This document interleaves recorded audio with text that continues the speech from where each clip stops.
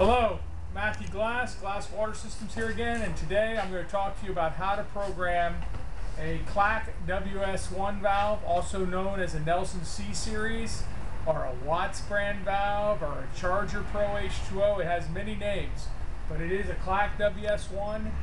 Easy to program, great piece of equipment, probably one of the best water softeners out there.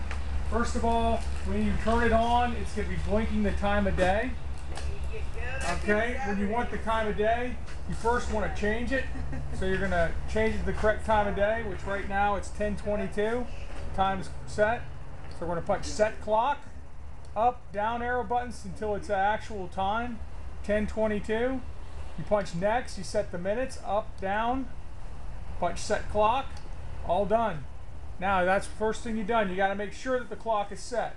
Then the next you're going to do is you're going to punch next and up at the same time, holding it down, and you're going to see that it comes up first, hardness.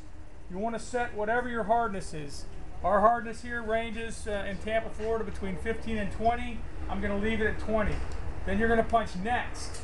Regeneration days. This is the days override, so if you don't use enough water in the prescribed period of time, it's going to regenerate anyway.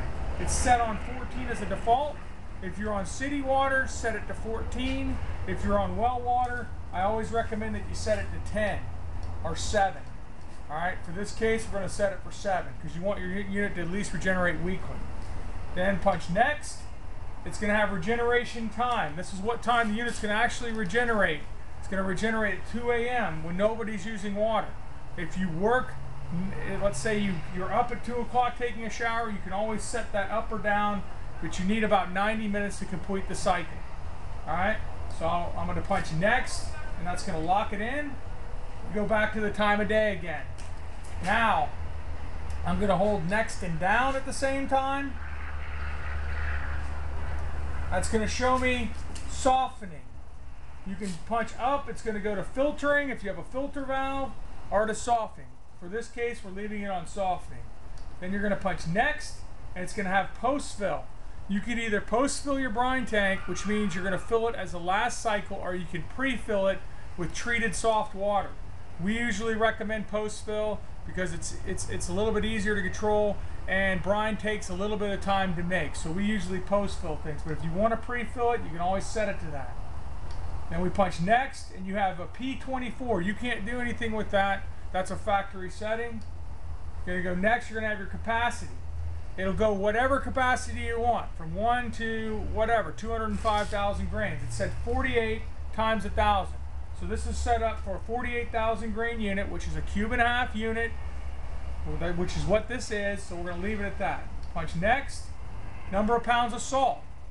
All right, it's usually 15 pounds of salt on an economical basis to 18 pounds of salt on maxing out a cubic foot of resin to get it to regenerate. So in this case, we have a 10 by 54 unit. If we want to maximize the amount of salt, we're going to do 18 plus another 9. We're going to do 27 pounds. Okay? If you have any questions about that, feel free to email us about it on the settings on your water softener. Then we're going to punch next. It's got auto 0. That means when you hit 0 gallons, or your reserve, which is usually about 200 gallons, it's going to regenerate that night at 2 o'clock in the morning. And then next, you have regeneration. You have normal, on 0, normal on 0.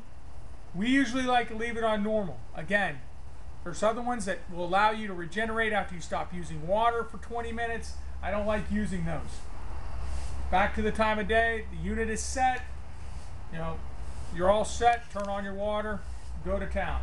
That's it. Thank you. If you have any questions, call us 1-877-345-2770 or email us at glasswatersystems@msn or yahoo.com.